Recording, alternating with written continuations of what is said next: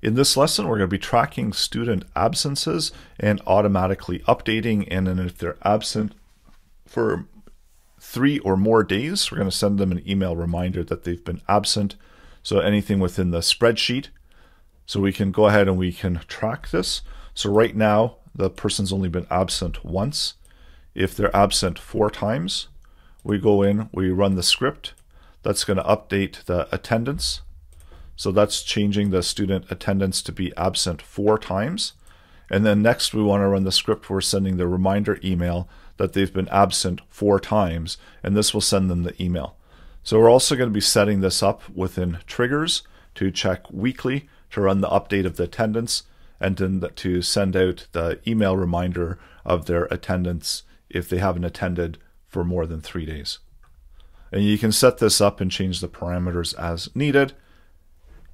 And this is all done using Google Apps Script in automation. Go ahead and set up your Google Sheet. So we're going to need one for attendance. There's going to be 3 columns with the headers of date, student name, yes or no. So he's going to be looking for lowercase. So add in some dates, add in a student name, and then either yes or no if they were present. And then within the students, set up the 3 columns. So the first one is going to be looking for student name. Second one is looking for the student's email. And then it's going to track the number of absences that the student has. So going into extensions, app script, open up the script editor. And we're going to be ready to set up the script. So the first thing that we want to do is we want to fetch the data from the sheets. So we're going to create a function. That function is going to be just called update attendance. And within the function, first one, we're going to be selecting the spreadsheet. So getting the active spreadsheet using spreadsheet app, get active spreadsheet. So it's going to get the spreadsheet object that we're working with. And then we want to get the sheets from those. So the first one we're getting is going to be the attendance sheet.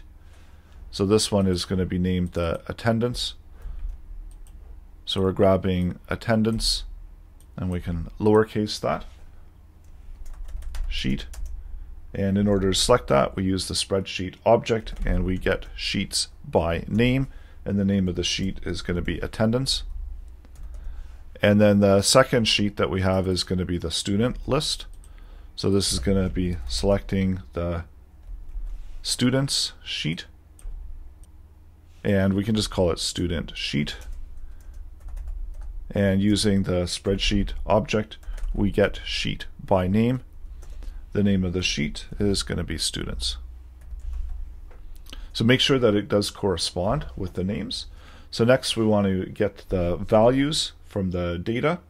So using the attendance, so we'll do attendance data. And that's going to be selecting all of the data within the attendance sheet. So using the attendance sheet object, we get the data range. That's going to return back all of the data that's going to be within the range. And then we also want to get all of the values. So use the get values method. So these are going to return back all of the values. And then we also want to get the student data. So same thing where we're using the student sheet and getting the data range, and then get all of the values from each one of those. And to make sure that everything is on track, we can use the log and we can output the value of the attendance data. And then also just copy that and we'll output the student data as well. So this will output it into the log. So let's run the function update attendance, and that should output all of the content that we have within the spreadsheet into that the log there. So everything looks like it's running properly. So we can comment those out. And now it's going on to mapping the student data. So we want to map their absence into an object. So we can set up an object and we can call it student absence map. So we're going to rename this to absence data all. So it's going to be selecting all of the absence data. And we want to just update this to get the absence data because we don't want to include the headers. In order to remove the headers, we can just do an absence data all, attendance data all, and then slice that value by 1. So this should remove out the header. Let's run the code again, and we see that this has removed out the header, so that's what we wanted. Let's comment these out. We've got the absence map. Now we want to loop through the length of the attendance data. So we can just use a for loop, setting up the value of I as 0. And then we're going to loop through while I is less than the absence data length. And then iterate, so adding in I plus 1. So that gives us the ability to loop through those. So let's grab the row, so attendance data, whatever the row with the value of I is. And then we also want to get the student name. So we'll return that back using the row, the value of I. And do we want to check to see if they're present? So we can have a condition here where we'll just make sure that row 2, and we'll do it to lowercase so that it's not going to be case sensitive. So in case we've got uppercase yes, we check to see if this is returned back as true. So it's just a Boolean value that's being returned back with the present. And we want to check to see if the student absence map includes the student name. This is an object returning back that property name of name. And if it's not there, then the student absence map name, we're just going to equal it to 0. And then if it is there, then we want to do a check to see if the student absence map name is present. And if it is, then we want to update that value. So we're going to keep it as is if they're present. And if they're absent, then we're going to increment that by 1, the value. That's corresponding with the student absence map name. And this should actually be looking for row with the index value of 1, not I. And then also if the student map is not present, then the student absent map student name will be equal to 0. So let's run the code, see what happens.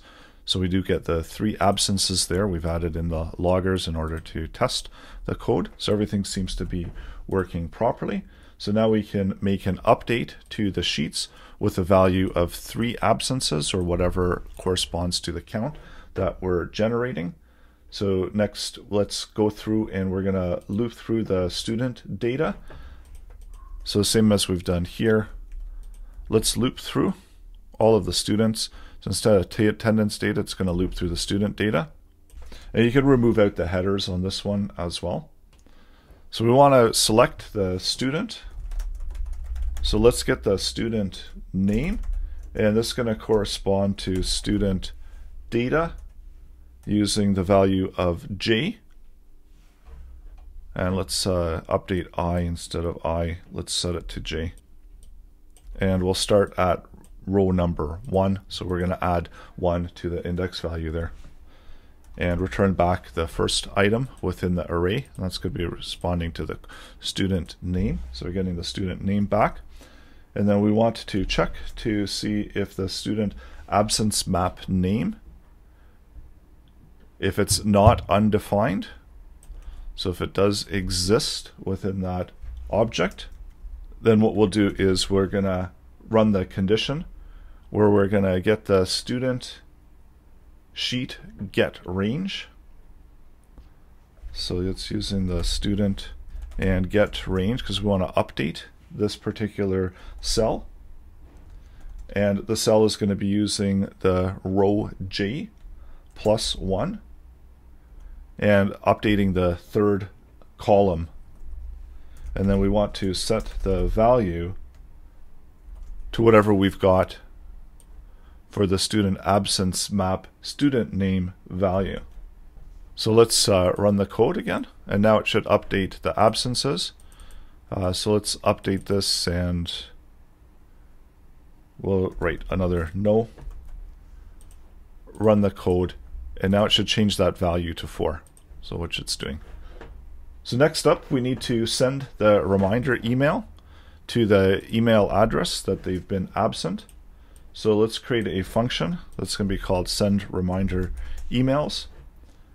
And we're going to be getting the student sheet. So getting the active spreadsheet, and then we're getting the students by name. So within the students sheet, we want to get the student data. So once again, getting the student sheet, getting the data range, and then the values. So we can remove out using the student data. So just as we did over here where we sliced the first part, let's set the student data with slice of 1. So it's going to remove out the headers. And that's looking at the student data all. So slicing the 1 from there, the first row of data. And I wrote data there twice. So we want to loop through the student data. So create the for loop, let I equals 0, and then looping through the student data length. So looping through while I is less than the student data length. We increment I plus 1. And we've got the first row is going to contain the student data using I. So it's going to return back the data, and you can see the information that's just being returned back. So this is going to be the entire row in an array. And we just have the 1 row of data there. We can get the name of the student, and this is from row with the index value of 0. And that's how you can return back the items that are within the array.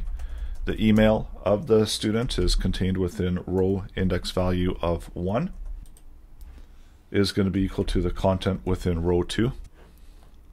And now we can have the condition that's going to check if the S absences are greater than or equal to 3. And if they are, then we're going to construct an email address. So this is going to be a subject, can have attendance reminder, and the message, so whatever content that we want within the message, dear, and then whatever the student name is. So we're going to add in the student, actually it should be student name.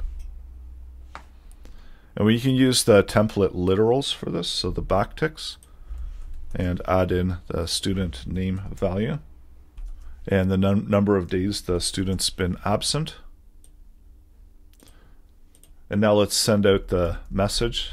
So using the mail app service and send email, and the email that we're sending it to, so the email address that we have from the spreadsheet, the subject, and then the message that we want to send out. And then you got to accept permissions, and once you do that, then it should be ready to send the email. So let's go ahead and we're going to send the email reminders.